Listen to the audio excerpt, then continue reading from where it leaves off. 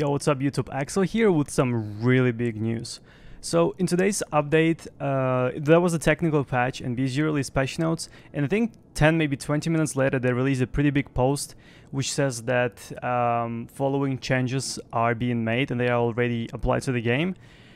And some of the specific items which are found in raid without found in raid status will receive the new property. If you discard them, they'll be completely destroyed.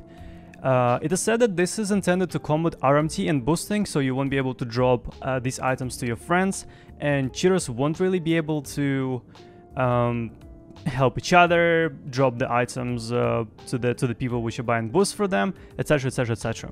So how does it work? If a player tries to discard it from their inventory and ignores the warning, I'll show it to you in the game in a moment.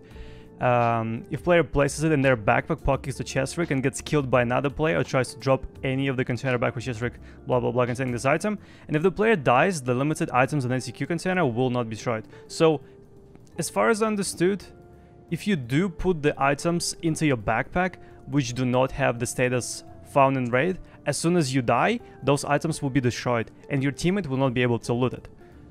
Which doesn't really make sense to me, because if you do have a gun which is not found in raid, and you do die with this gun in your backpack, does it mean it's gonna be lost and your teammate won't be able to recover it? I don't fully understand it. Anyway, so the following changes are applied to such items: money, all barter items with some permissions below, which is being shown, keys and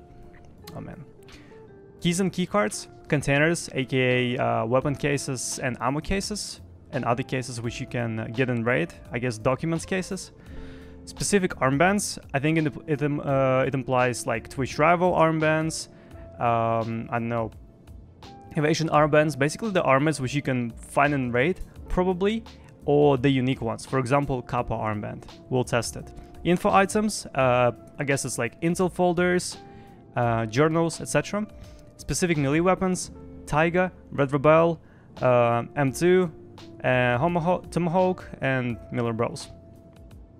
Items that can be discarded in limited quantity: 20,000 rubles, golden neck chain 3 pieces, gunpowder kite 3 pieces, tool set 2 pieces, roller submarine gold wristwatch 1 piece, paracord, silicone tube, injectors. I think maybe this is partly to do with quests, because you do need this item for questing. For example, you need 3 gunpowders for a quest at Nighttime Factory where you need to place them. And let's see how it actually works in the game. So I brought a couple of items with me in my backpack. So can we drop the dog sack? Nope. If I drop it, it's gonna be destroyed. I can't drop it. Glasses. I can drop the glasses. All right. I can drop the MOE handguard. Can I drop the gun? I can drop the gun. All right. So the gun is not being destroyed. Okay. Can I drop Red Rebel? Nope, Red Rebel is getting destroyed. Yep, this is it. It's gone, chat. It's gone. Silencer, Bitcoin, destroyed. LEDX, destroyed. Moonshine. Moonshine is fine. Even though Moonshine is expensive, you can still drop it. Alright. Water filter, destroyed. M cable, destroyed. Athelmoscope, destroyed. Skull, destroyed. Paracord, can drop it. Bullets. Mad, Scalyx, Splint, CMS. So, injector, I dropped 1. 2.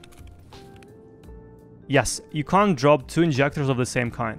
So, I can't drop the second green stem, I can only destroy it. Alright, can I drop the case? No, the case is getting destroyed. Can I drop this? Nope. Can I drop the keys? Nope.